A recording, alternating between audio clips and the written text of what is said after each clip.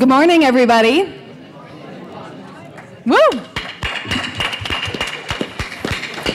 Welcome again to UNAC's 2017 conference. This is our opening plenary session. Thank you all for waking up early, for coming here with minds full of ideas and plans, and everything that we're here today to build a more united, stronger, and more effective anti-war movement.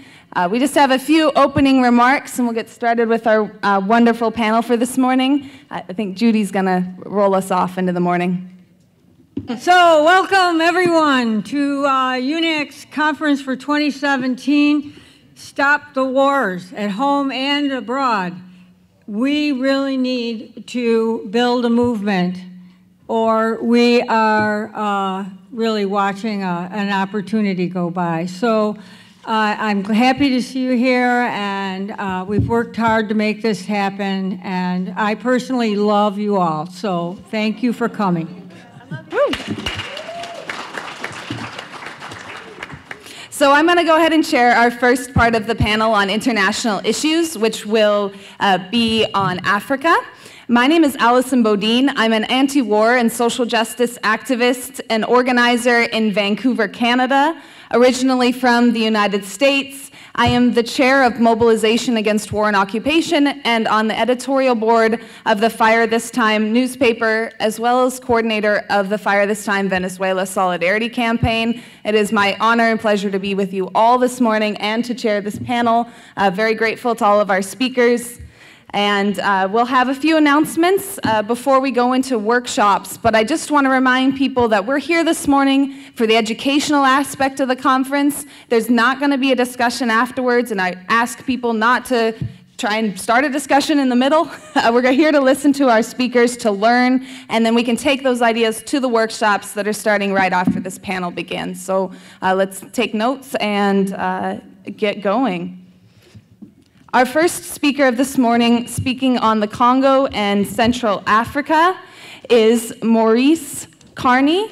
Maurice is the executive director and co-founder of Friends of the Congo. Please join me in welcoming Maurice. Yeah, if you'd like to podium or sit, whatever you're comfortable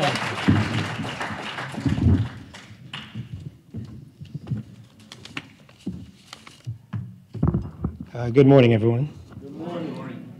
It's a pleasure to be here with you today at the UNAC conference. I'd really like to thank Phil and the team for inviting us and including the topic of the Congo in particular, and of course Africa in general. The theme is Stop the War at home and abroad.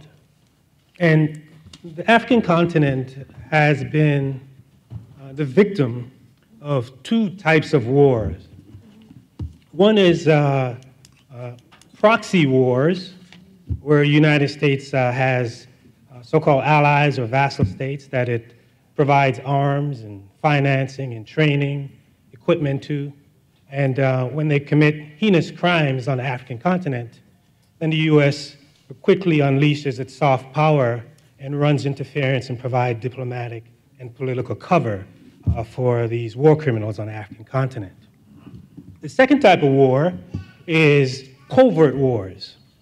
And up until 1960 or so, according to recently released declassified documents of the State Department, the largest covert war in terms of financing in the world in the 1960s was in the Congo. The recently independent Congo has gotten its independence from Belgium. And there's a reason why the United States had invested so much in that particular country.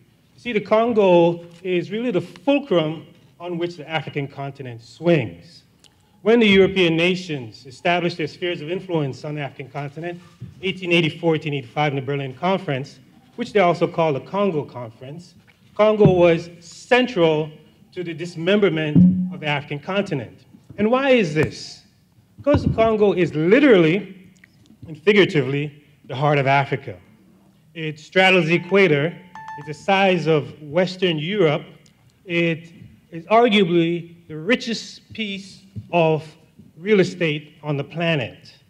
Strategic minerals come from the Congo, where, for example, you have cobalt. Congo is the largest producer of cobalt, which is vital to aerospace industries, batteries in your cell phones. If you have Tesla, the batteries that are used in electric cars, you name it, cobalt is a key strategic mineral. Coltan, vital to the functioning of your electronic devices, your cell phones, your laptops. One US senator says every American has at least one device in which coltan, that they use in which coltan is found. So it is a critical country for the future of the African continent. And when the United States intervened in the Congo in 1960, the chief of station of the CIA, Larry Devlin, and he wrote a book entitled Chief of Station Congo. I highly recommend that you consult it. He said that we had to intervene in the Congo because if we did not overthrow Lumumba, not only would we have lost Congo, but we'd have lost all of Africa. So he establishes the centrality and the significance of Congo to keeping the African continent dependent, keeping the African continent impoverished. And not only did the United States and the CIA overthrow Patrice Emery Lumumba, but they also overthrow the democratic institutions and those who were established the nascent democratic processes in the country. So today, when we hear that the United States is concerned about interference in its elections, and the people are distraught, we can only think of the interference that has been run by the US in the Congo, or Iran, or Guatemala, or Chile.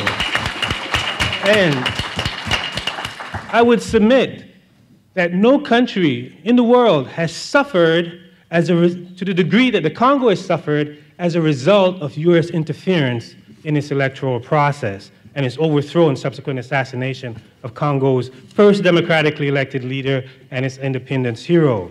Because not only the United States overthrew the democratic institutions, this declassified document published by the US State Department said that for the next decade, every leader that rose to power in the Congo did so at the behest of the CIA. In fact, there is no leader from the 1960s since Lumumba who has risen to power in the Congo without the backing of the United States. And there's no more notorious one than Joseph Desiré Mobutu, who the United States installed on the Congolese people for over 3 decades.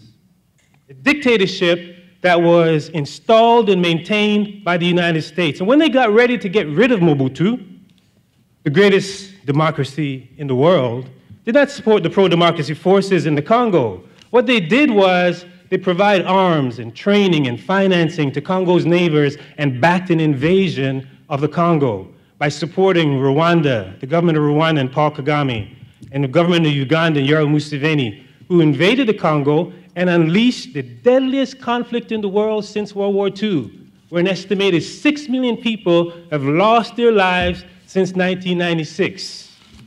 But we hardly know about it. And when we do hear about it, we put it in a context, in this atavism or this tribal context, without looking at the underpinning geostrategic intrigue that facilitates the destabilizing, the murdering, the raping, the pillaging of the heart of the African continent. So, when you look at Africa, and Congo in particular, you cannot talk about the situation in the Congo without talking about US foreign policy. You cannot talk about the situation in the Congo without talking about the role that the United States has played in destroying the country, in destabilizing the region. So therefore, each and every one of us has a responsibility to challenge US foreign policy and its role on the African continent. I'm going to do a little survey, just a general survey for you, just to give you a sense, or to get a sense of how you look at African relations. How many of you ever heard the term super predator? Raise your hand. Raise them real high. Okay. And who do you associate it with? Who do you associate it with? Hillary Clinton of the United States, right? I'd like for you to raise your hand if you've heard this phrase. I came, I saw, and he died. Raise your hand real high. Who do you associate that with? Hillary Clinton. So it's the same perspective, right? In one hand, you're talking about the militarization and the demonization of folks, black bodies here in the United States. And on the other hand, you're talking about the role that the United States is played in destroying a country called Libya and the assassination regime change that it undertook on the African continent. So the same mentality, same perspective, just applied in different parts of the world. So when we talk about Africa, we're not talking about something over there, especially when it comes to U.S. foreign policy. We're talking about something that's right here. So I'll leave you with this message that for when we look at the situation on the African continent, I appeal to you not to look at it in a reductionist, narrow fashion, but to see it as a part of the same politics that are taking place here. The politics of destruction, politics where you prioritize profit over the people, a politics where the United States, in particular, hold up dictatorships, hold up sociopaths, and provide them with diplomatic and political cover and present them to you as if they're the future leaders or the Renaissance leaders of the African continent. So I encourage you to join us as we appeal to you to challenge U.S. foreign policy, to look at the African continent, what transpires on the African continent, just the same way you would bring the same intellectual faculties to bear on your local situation here in the United States. So thank you very much. Thank you.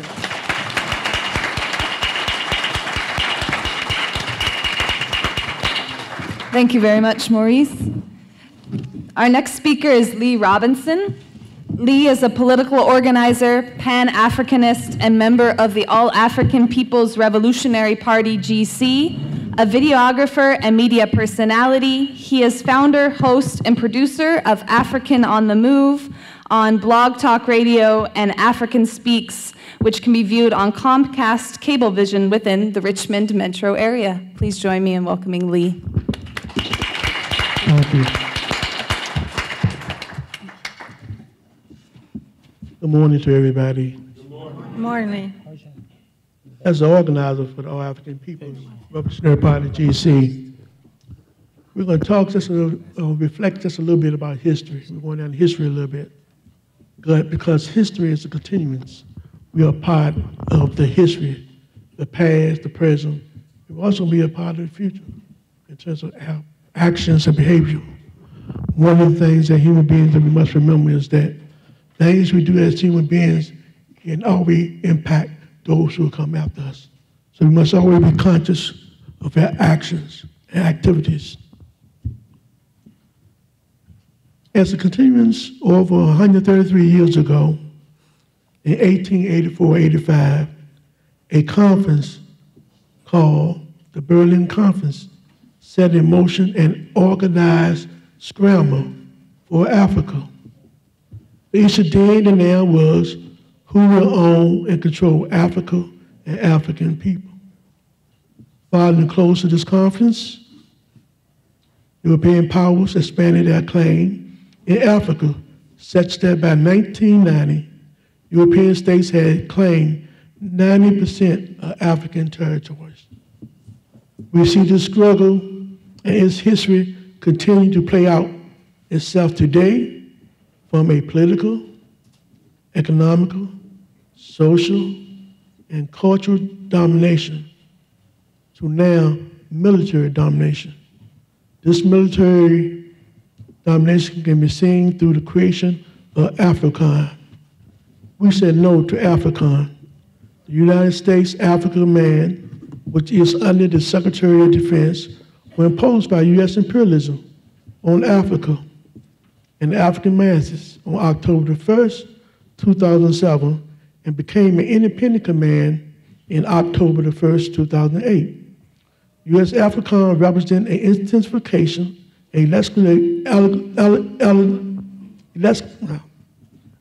elevation of repression, oppression, exploitation by U.S. imperialism and African anti-people against legitimate interests of our people in Africa.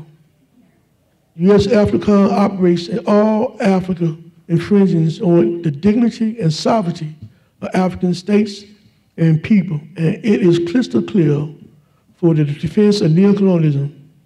U.S. AFRICOM role in Africa is to ensure that the free flow of African natural minerals and human resources continue to fill the coffers of the United States and Western Europe, and to crush any and all revolutionary aspirations of the African masses. The oversight for this U.S. government military operation against Africa is through U.S. Special Operations Command in Africa. It is well organized and financed to conduct imperialist military operations against the masses of Africa and African people in every corner of Africa and the world. We also know that U.S. AFRICOM now holds its headquarters on a secret base in Morocco. It is a U.S. imperialist military obstacle to what is needed in order for a united Africa. Kwame Nkrumah stated, "It's clearly in 1966 what was needed for Africa." His analysis was correct then and remains so today. Africa will be liberated sooner or later against all odds. But if it is to be soon, by an accelerated revolution of the people and a total war against imperialism, then we must establish a unified continental high command here and now to plan revolutionary war and to initiate action. If we fail to do this and to lead the people revolution, we are likely to be swept away one by one, imperialism and neocolonialism. It is no longer feasible to take a middle course. The time for reform, however progressive, is past.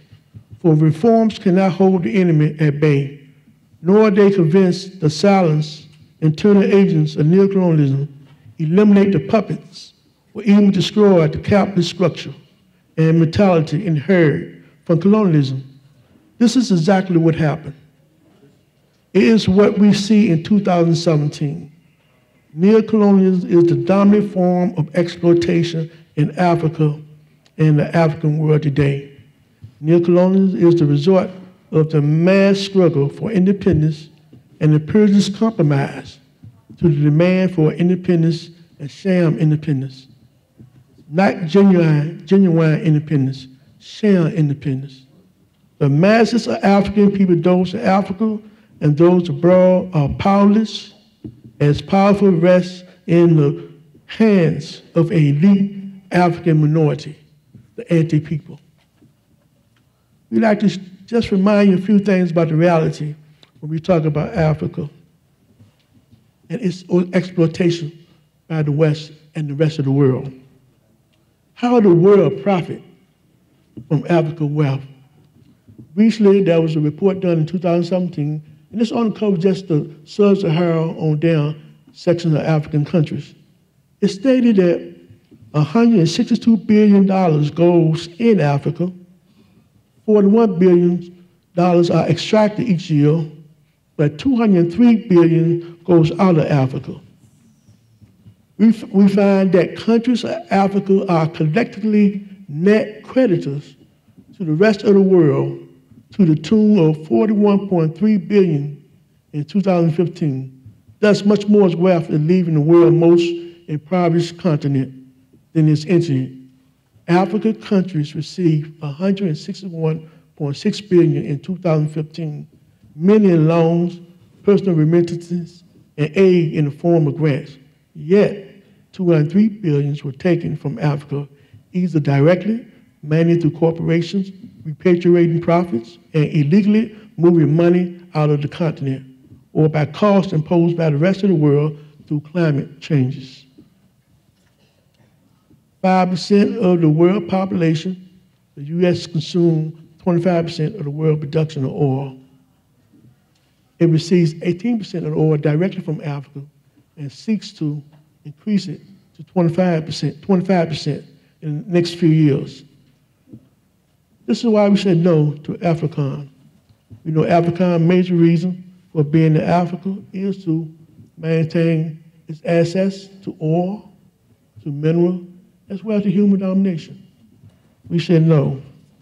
For Africa to progress, the United States of America and NATO must be expelled from Africa. They must be expelled from Africa. And the only way, and the best way we can do this is with Nkrumah taught us.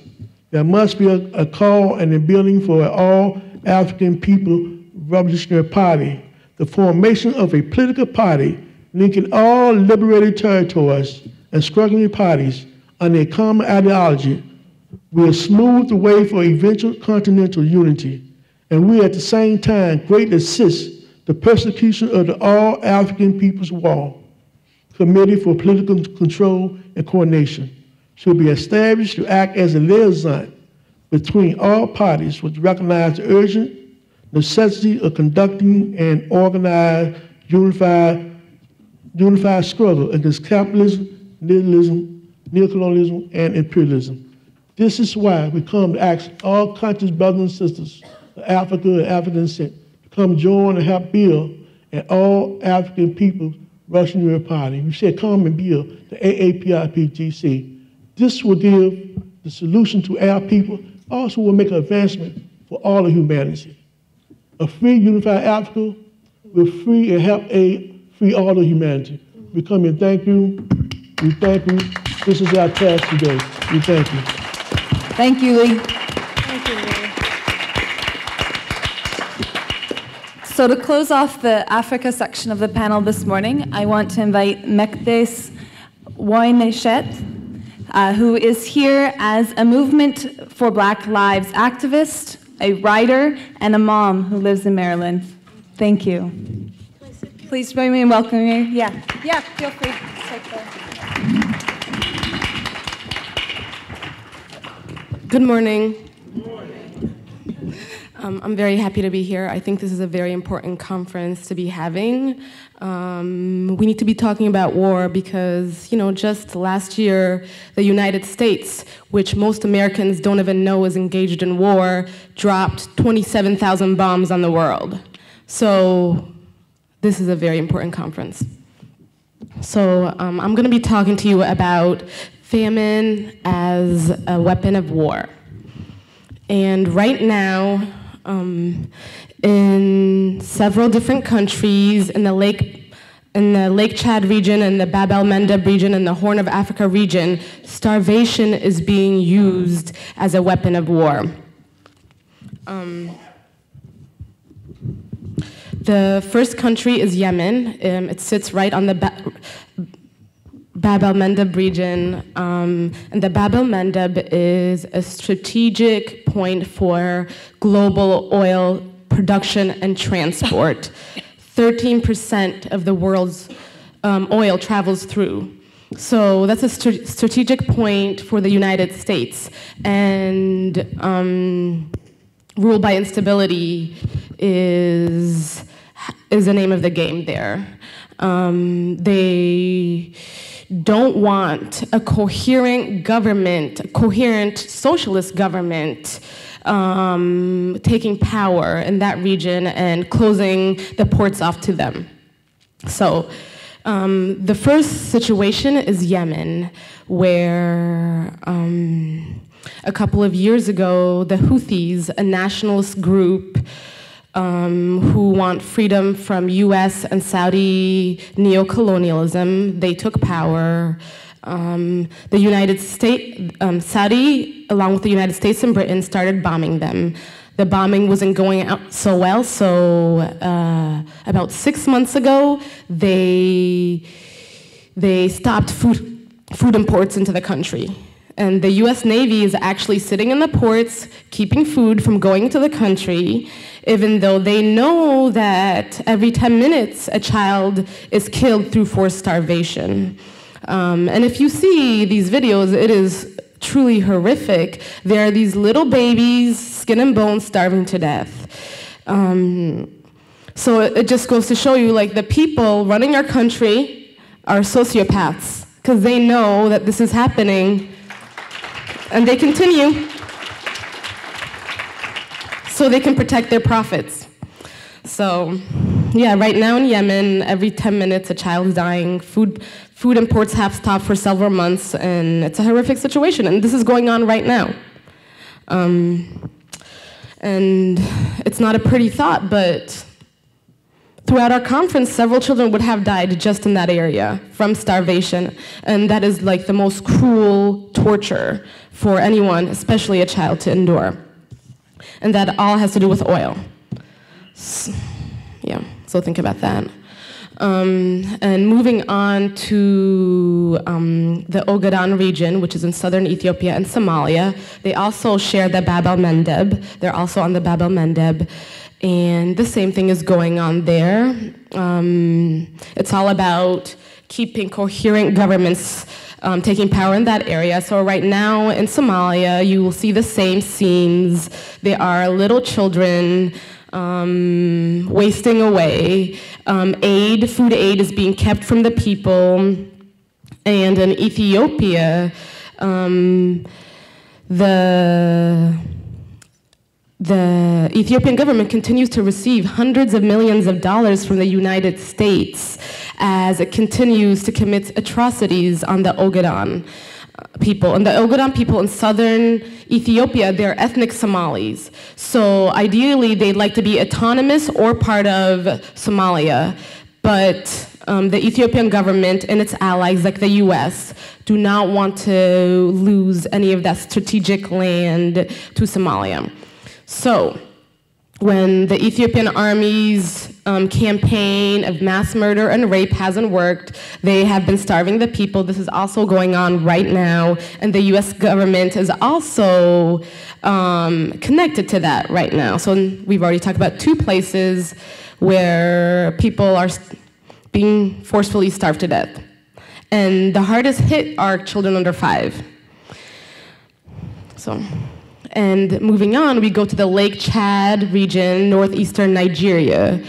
And Nigeria is another oil hotspot, so all this mass starvation is related to oil. 20% of the United States oil comes from Nigeria, so it fuels our lives and the U.S. military. And in Nigeria, 105 children every day are dying from forced starvation. 184 young children under 5 are dying every single day, starving to death.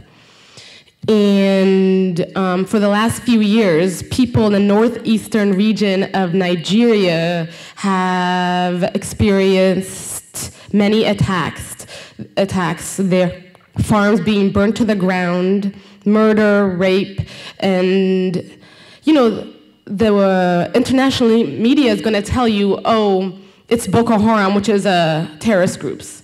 And we know all about the terrorist groups. But people who have survived the attacks, they say it's the Nigerian military. So the Nigerian military receives millions from the United States. And the United States has huge interest in that area. So, we can connect the dots. So you see in all these countries, like these horrific crimes are being committed. We hear about crimes that have happened in the past, and we're like, let's say, for example, one that we hear about a lot is the Holocaust in Germany, in Nazi Germany. And we're like, oh, that is so horrific, and it's just unthinkable. But that's happening right now. And our government that we pay taxes to, is doing this on our behalf. And it is on our behalf because there is not a big enough resistance to stop it right now. So, we will have blood on our hands unless we organize to the point that we can actually stop this.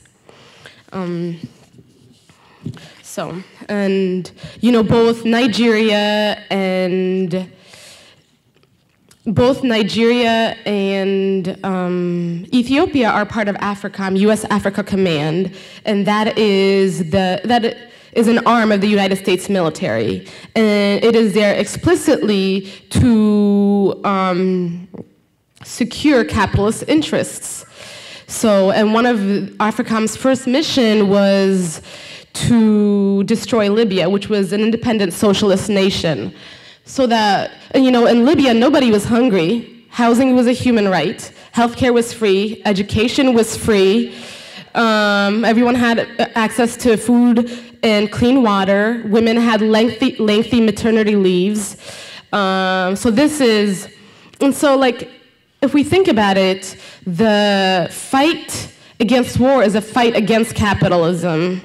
And the fight, thank you. Yes. And the fight for peace is a fight for socialism. Because we see the thank you. Because we see the conditions in, you know, in socialist nations. How many countries has Cuba bombed? How many countries did Libya bomb? How many countries did Eritrea bomb? Yeah, and they make sure their people have access to what is necessary for life. So, you know, when we think about how do we resist this war that, you know, we feel is outside of our control, I think we need to be thinking about pushing towards socialism. We need to be able to pull off a general strike, because a general strike is the only form of gun-free resistance that can get our demands met. In Buenaventura, Colombia, right now, they shut down their city for 22 days, and the teachers on a strike right now. So I think in the United States, we really have a lot of waking up to do. We have a lot of worker empowering to do, because even as capitalism oppresses us, workers run every aspect of capitalism. So we are actually the ones who have the power to shut it down. So, yes. Thank you. So I just have one closing remark, Okay. which I now kind of forgot, but so I think, because, you know, we've marched. Millions of people marched against the Iraq war. But the capitalists, the warmongers, they kept marching on, and they didn't stop any wars. So we need new strategies, and we need to, you know, empower workers, empower ourselves, look for socialism, because that's the only way we can stop it. Thank you very much. Thank you. Thank you very much, Mekdes. Thank you. And to all of our panel for the Africa section for starting us this morning as the first workshop, thank you very much. We're going to keep going with the plenary session. We're going to move to Asia. So I'd like every speaker that's scheduled to speak in Asia to come up and sit here at the tables, if you could, please. I also wanted to introduce our chair who's going to lead us through the Asia section. This is Judy Bello, someone I'd only known over the phone until just this morning. She is a founding member of the Upstate Coalition to Ground the Drones and End the Wars, and a member of UNAC's administrative committee. She has spent time in jail for civic resistance actions, visited drone strike victims in Pakistan, and traveled with peace delegations to Iran, Kurdish Iraq, and Syria. Judy blogs at deconstructedglobe.com and administers the website upstatedroneaction.org, as well as built the base for the UNAC conference website. So thank you, Judy, and let's go into the next section. Thank you very much, Alison. I'm really excited to see you all here. We have a lot of work to do, and it's really important work. I'm here to introduce the speakers on Asia, so I'm going to get right with the program here. The first speaker you will hear from is Hyun Lee. Hyun is the managing editor of Zoom in Korea, an online resource on peace and democracy on the Korean Peninsula. She's also on the steering committee of the Task Force to Stop THAAD in Korea and militarism in Asia and the Pacific. So let's welcome Hyun. Thank you.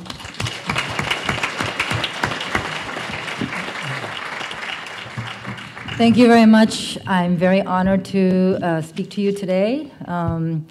Such a highly conscious group of people with a wealth of experience and involved in so many important struggles around the country and around the world. Thank you for inviting me to speak.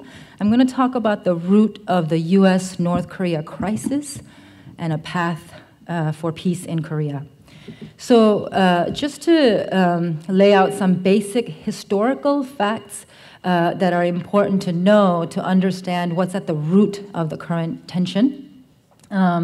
First of all, the United States and North Korea have been in a state of war for the past 65 years. So what we're seeing today is nothing new. It was at the end of the Korean War in 1953, there was an armistice that was signed, which is a temporary ceasefire, not a permanent peace treaty. And the signatories to that armistice were the DPRK and the United States, not South Korea. And in the text of that agreement, it said within 3 months of signing this agreement, there should be a conference to settle this conflict permanently and discuss the withdrawal of all foreign troops. China did withdraw its troops, but that conference never happened. The U.S. Still keeps 28,500 troops since then in South Korea. Also, the South Korean military is under the command of U.S. generals. The United States has wartime operational control, which means that if a war should break out in Korea, it's the United States that commands South Korean troops. The second point to note is that the U.S. has always maintained a threat of a nuclear preemptive strike against North Korea. It had hundreds of nuclear weapons in the South between 1958 to 1991, and its war plan against North Korea includes the use of nuclear weapons preemptively. It also routinely exercises the collapse of the North Korean regime. So what's important for us to know is this ongoing war on the Korean Peninsula is not between the North and the South, as many in the U.S. like to say, especially the corporate media. It's between North Korea and the United States.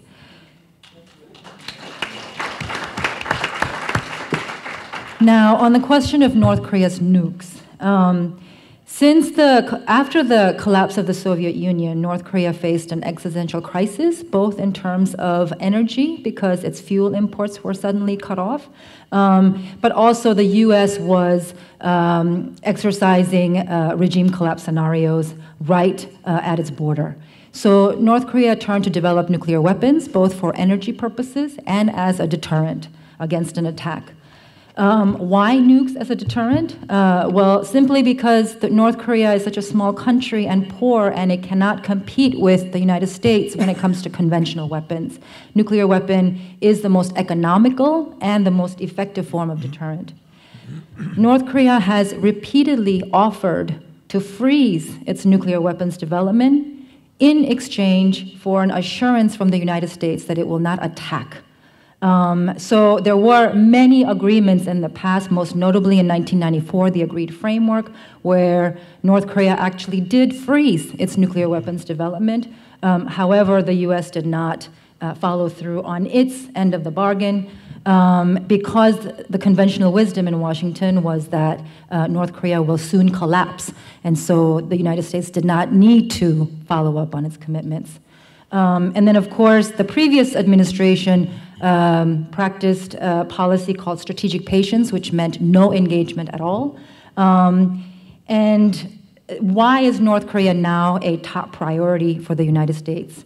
As long as the United States was not engaging with North Korea for the past 8 years, North Korea just kept on developing its nuclear weapons. And now many experts say it is close to having an intercontinental ballistic missile that may be able to reach the continental United States with a nuclear warhead.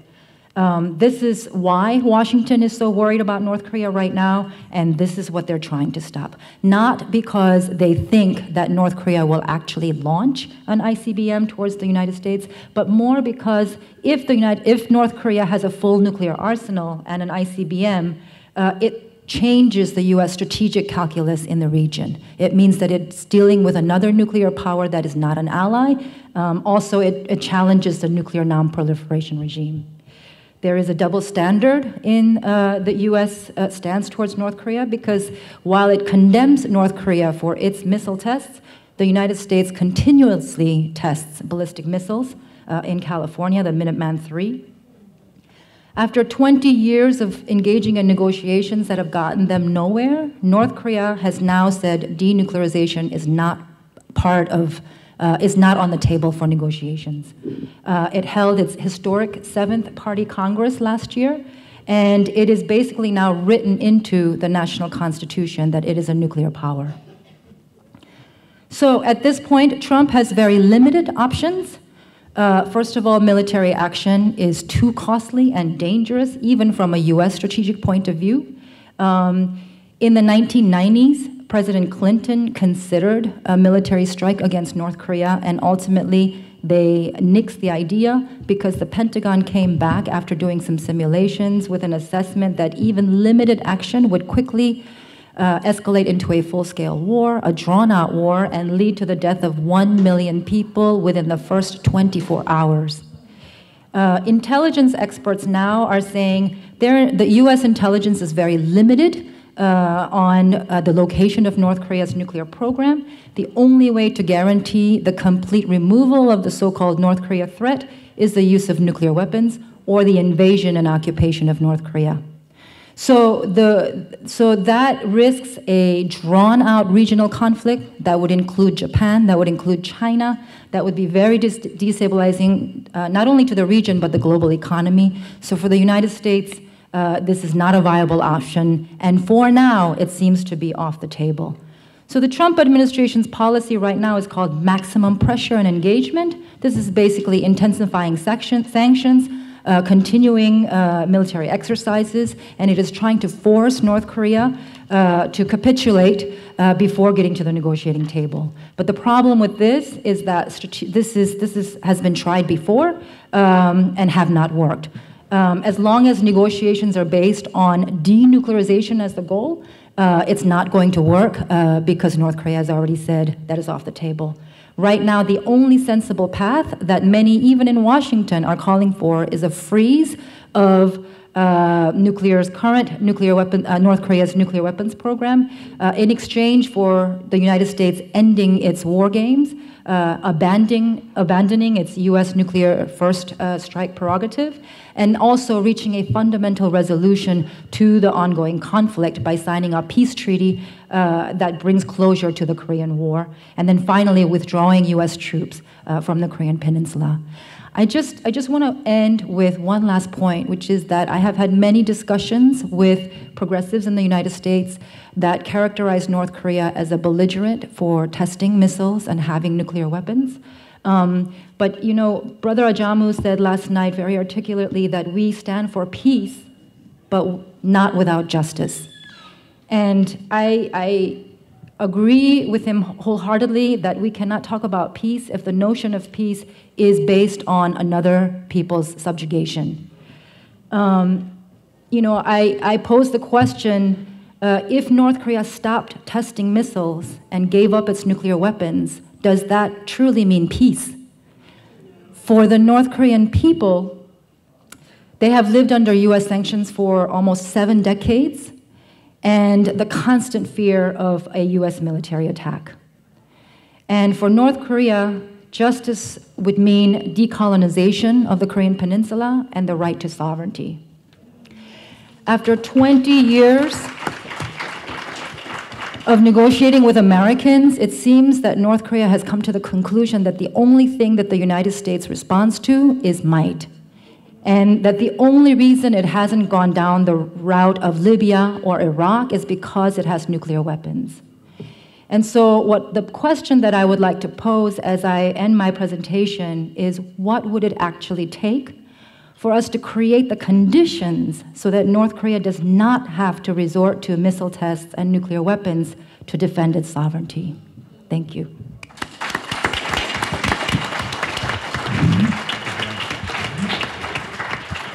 Thank you. Thank you very much. Our next speaker is Bruce Gagnon. He was trained by the United Farm Workers Union as an organizer of fruit pickers in Florida. Bruce coordinates the global network against weapons and nuclear power in space. He lives in Bath, Maine. Bruce is also a Vietnam War era vet and a member of Veterans for Peace. Today, Bruce is going to talk about the THAAD military deployment in South Korea. Good morning, everyone. It's great to be here with all of you. I feel like it's family. The global network this year is 25 years old. We were created to stop the arms race in space.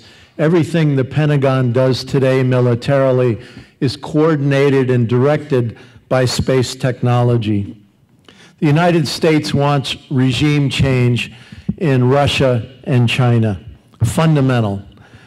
NATO today is expanding, breaking promises that were made at the time of the collapse of the Soviet Union, that NATO would not expand towards Russia. Today, NATO is on steroids, moving right up to the Russian border. And now NATO is even going global, becoming a global military alliance, creating partnerships in the Asia-Pacific with Japan, South Korea, Australia, New Zealand, and Singapore. One of the key space technologies being used today is so-called missile defense, which is actually a key element in U.S. Pentagon first strike attack planning. The idea is that missile defense would serve as the shield after a U.S. first strike attack. U.S. launches an attack, something that the Space Command annually war games. U.S. launches a first strike attack on Russia and China in that war game. And then when they try to fire their remaining retaliatory capability, so-called missile defense shield is used to pick off their retaliatory strikes, giving the U.S. a quote-unquote successful first strike attack. Missile defense used to be illegal under the U.S.-Russia ABM treaty, the Anti-Ballistic Missile Treaty, that George Bush withdrew the U.S. from soon after he became president. And so today the U.S. is deploying missile defense on the land and at sea all over the world.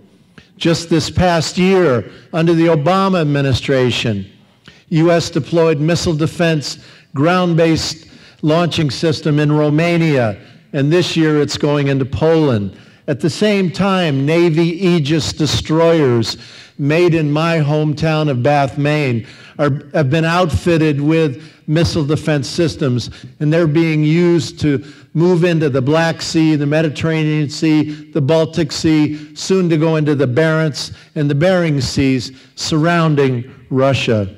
At the same time, the U.S. is deploying missile defense systems in Japan, South Korea, Taiwan, Guam, Hawaii, and again on U.S. Navy Aegis destroyers encircling the coastal regions of China.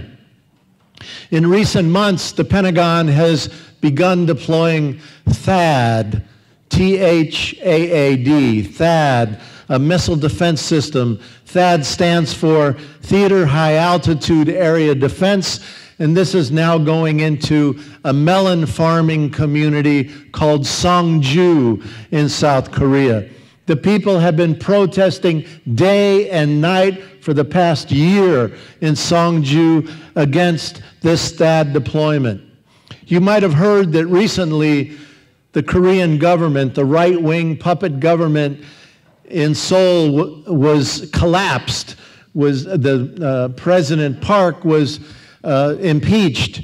And that was largely because the people of Korea by the millions repeatedly went into the streets protesting against President Park, a U.S. puppet. But right before the impeachment, the United States rushed in the THAAD deployments into Songju so that the new progressive President Moon has this challenge. Do I stand up to the United States and tell them to pull the THAAD missile defense deployment out soon after I got elected? And so he's in a real bind now. But he has announced that he wants an immediate environmental impact statement done, something that will delay further deployments. but the ones that have already been deployed so far, it looks like they will remain. The Chinese and the Russians are very upset about THAAD deployment in Songju because the radar has an ability to see well beyond Korea all the way into Russia and China. And they believe that this system is not really aimed at North Korea, but in fact is aimed at, again, Russia and China. Some years ago, I read in one of the space industry publications about a North Korean launch. And the American military personnel that were in charge of tracking that launch were laughing at it, making fun of North Korea, saying, you know, they don't even have the space assets, the space technology to follow their own missile. They can't even track it. So in fact, North Korea is not a real challenge to the United States. It's a show being used to excuse the U.S. further militarization of the Asia-Pacific region, again being aimed at Russia and China. So this is the reality today. The Global Network every October organizes something we call Keep Space for Peace Week. This year it will be October 7th through the 14th, an international week of local protest against the militarization of space.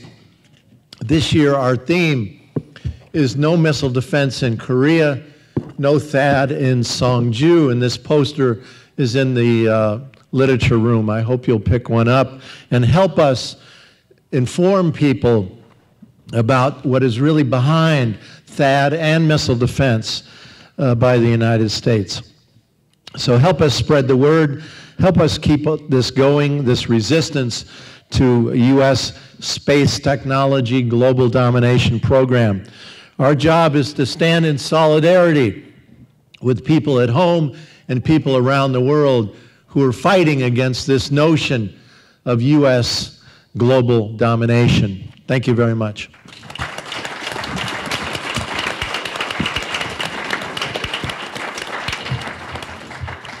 Thank you, Bruce.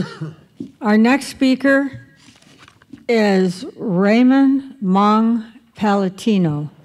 He is a former legislator with the Philippine House of Representatives, an activist, a political analyst, and a columnist and chairperson of the Metro Manila chapter of Bayan, Philippines. So let's welcome Raymond, and he's going to speak about the struggle against U.S. war and intervention in the Philippines, which is definitely ongoing.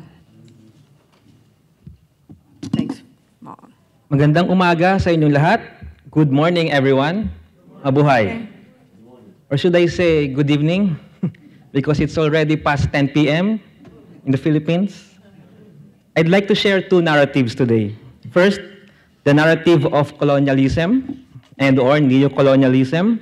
And second, which I think is more important for this occasion, the narrative of resistance, specifically the century struggle of the Filipino people to defeat U.S. imperialism.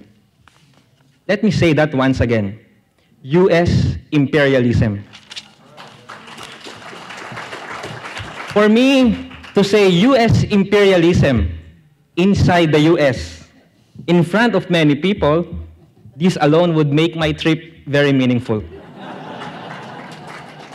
But let me first talk about the various ways in which the U.S. have justified its militarist intervention in the Philippines. In 1898, the U.S. arrived in the Philippines to liberate us from Spanish colonialism. But we have already defeated the Spanish army. Yes. And we have just established Asia's first republic. President McKinley said America will Christianize Filipinos, forgetting that we are already Catholics.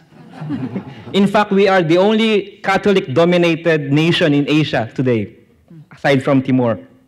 Indeed, America established a public education system, but one of its legacy is to brainwash Filipinos about the supposedly noble motives of Big Brother America.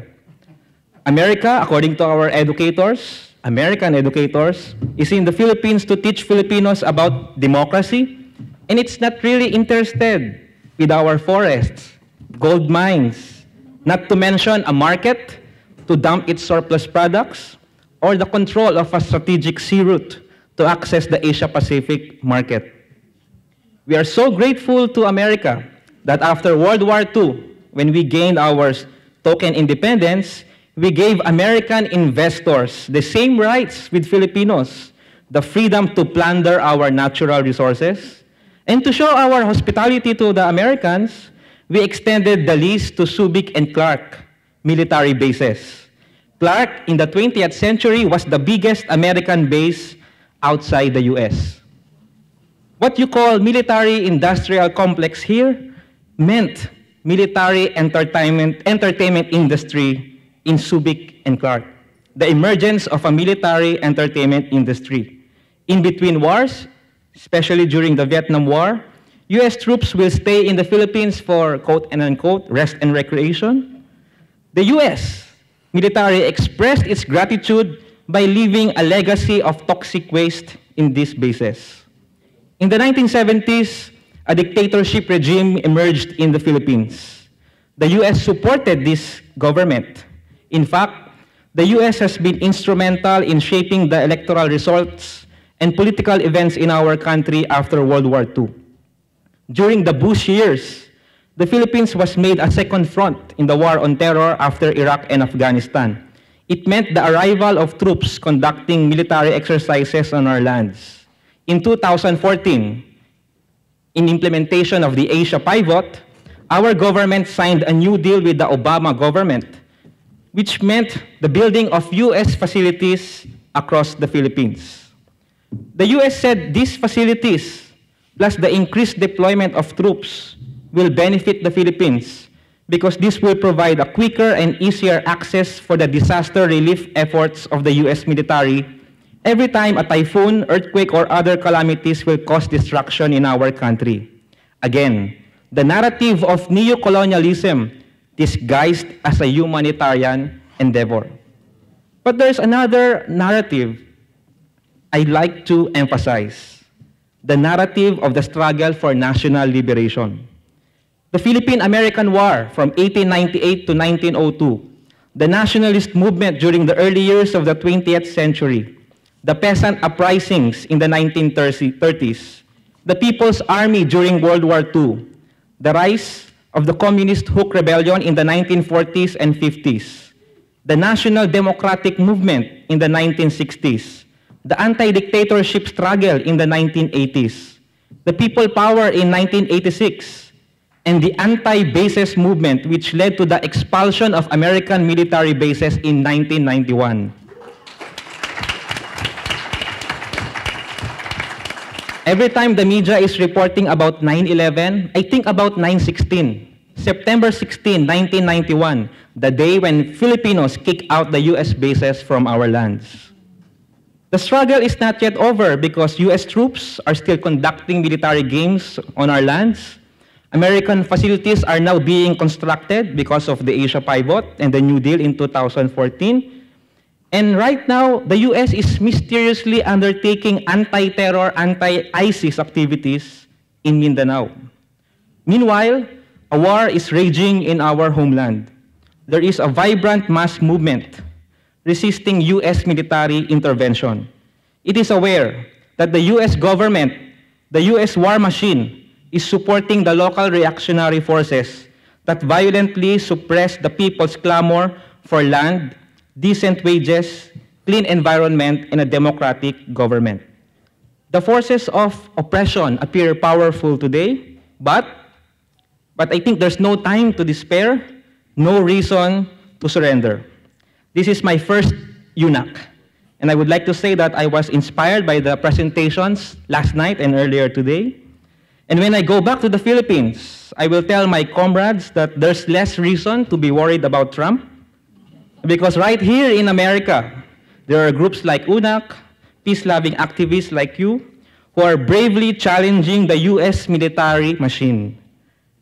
And I would like to say that I'm optimistic about our work, because how can imperialism win if the grassroots all over the world, in Asia, Africa, and right here in America, are uniting to resist militarism, racism, and oppression? Imperialismo, ibagsak. Thank you.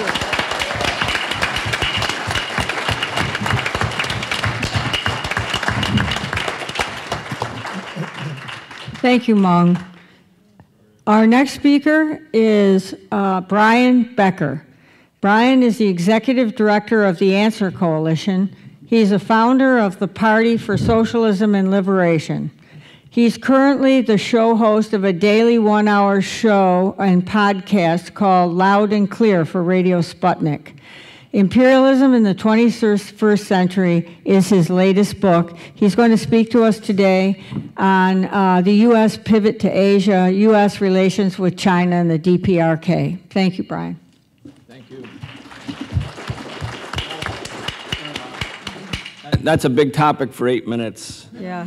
Which we won't do. Last week, about 10 days ago, the U.S. carried out a nuclear bomb dropping drill just offshore in North Korea. Probably didn't hear about that in the media. Not considered a provocation. Not considered a provocation. Taking place during the so-called war games, the war exercises that are carried out twice a year, simulating by the United States in concert with South Korean military the destruction of North Korea.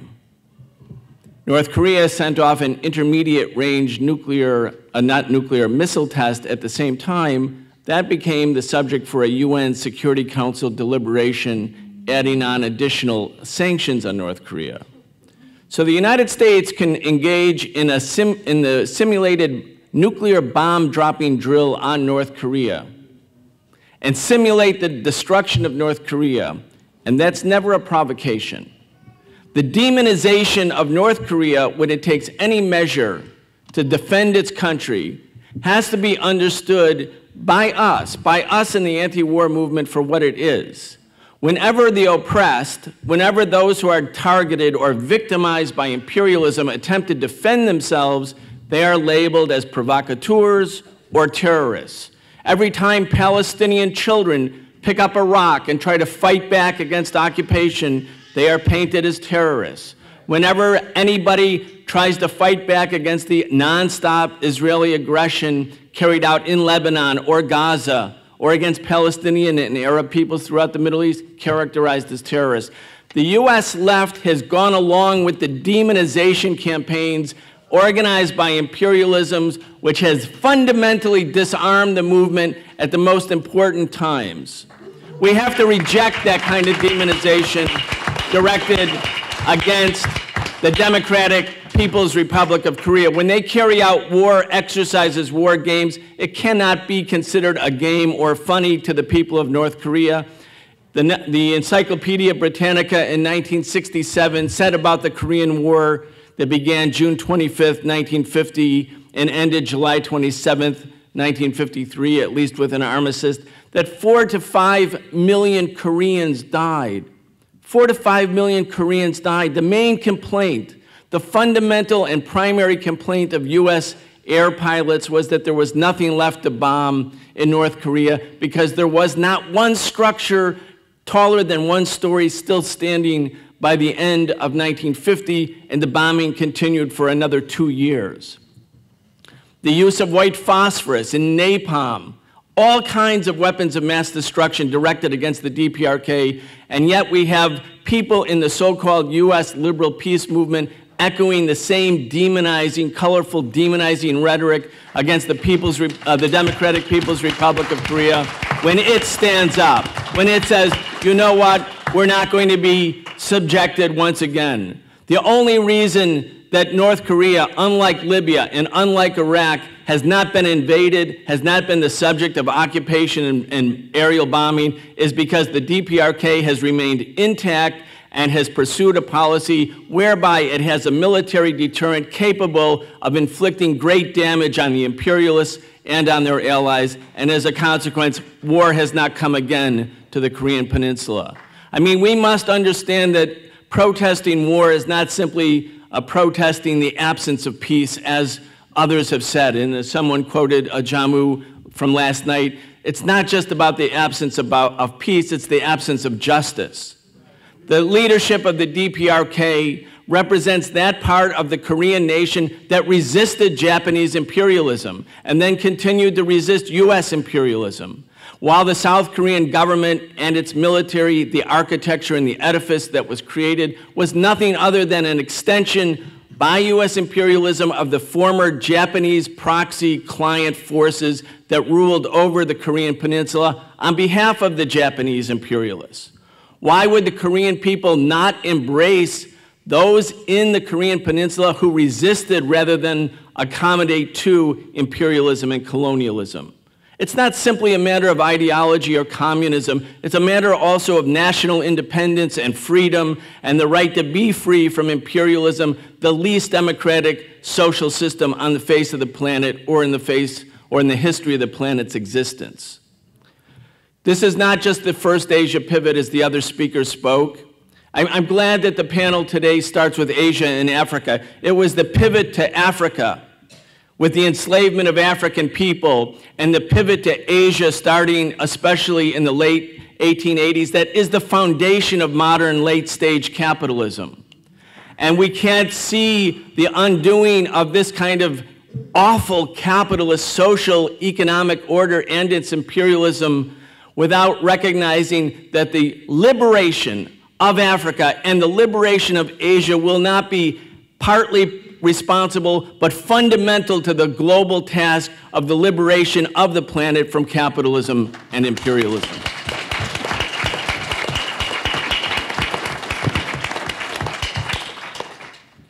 Right now, the Democrats who are resisting Trump stopped resisting when Trump, in 1 week, launched 59 cruise missiles against Syria, and at the same time said he's sending the Armada to Korea, and the Trident submarines, which he said were a great deal more dangerous than the aircraft carrier, which in fact is true, because they can simultaneously, with one submarine, destroy 24 North Korean cities instantly.